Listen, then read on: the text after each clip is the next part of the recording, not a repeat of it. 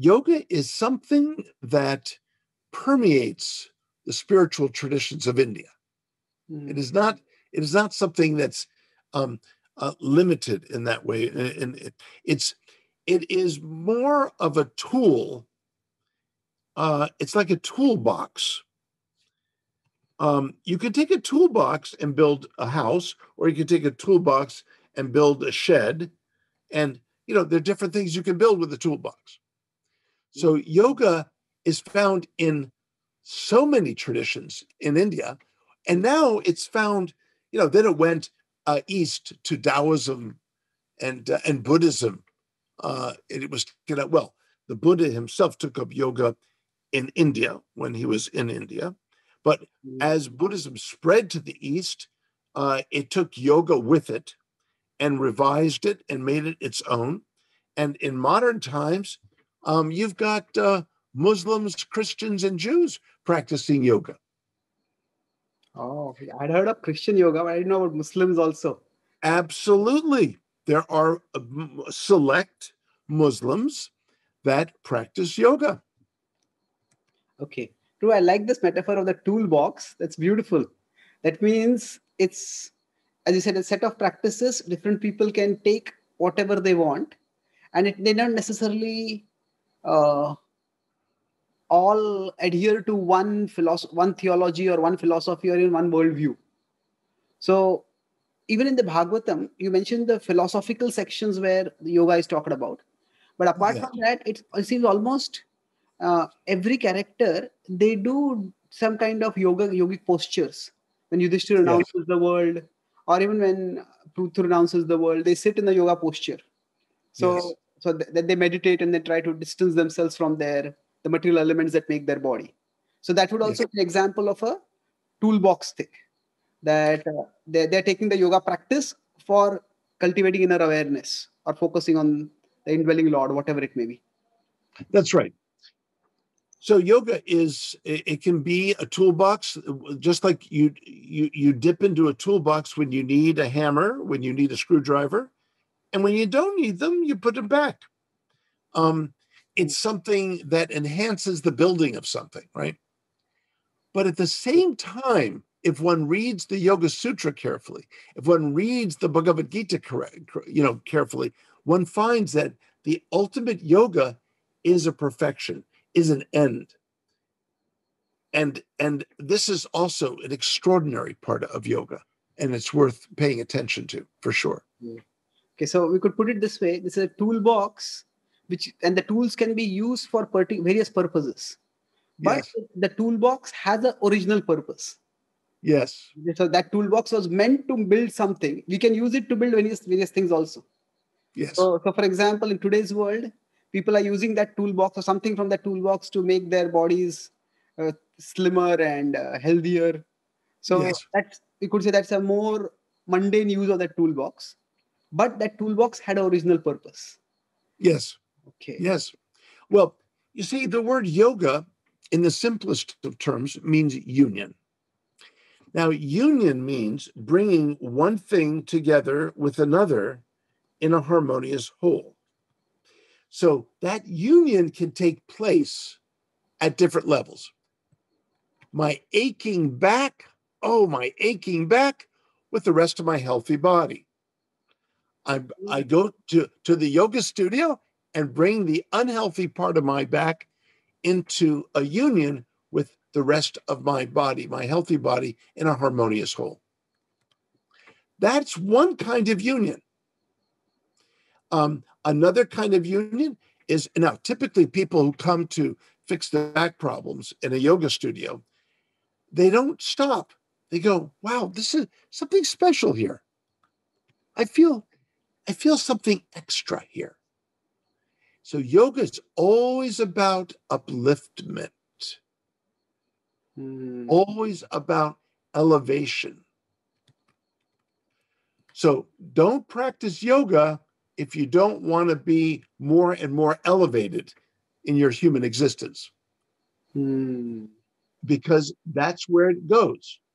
Now, sometimes, so after the back is fixed, then one can balance more the internal psychical energies, the psychophysical, the psychoenergetic centers of the body, the chakras, where we bury the sanskaras and the kleshas, the vasanas, the things that the traumas that limit the energy in our lives. So yoga can help release those chakras. Chakras, a wheel. Mm.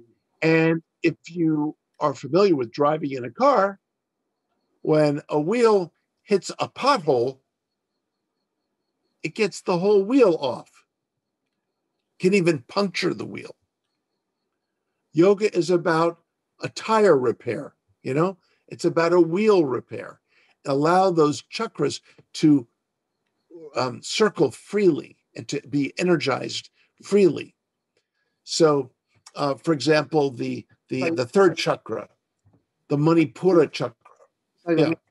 just want to understand the examples, beautiful examples. So you're saying that just as a pothole may damage a wheel, so similarly, life's traumas can damage us. And then That's right. you said that if the wheel is damaged, the car can't move very well. So similarly, That's right. because of the samskar, because of the impression, the samskaras created by life's unhappy events, like Yes. our energies can't move properly. So That's then right. yoga is like fixing the tire, so it's like fixing the car. Sorry, it's like fixing the chakras. That's right. Striking example. Yeah. Very deep.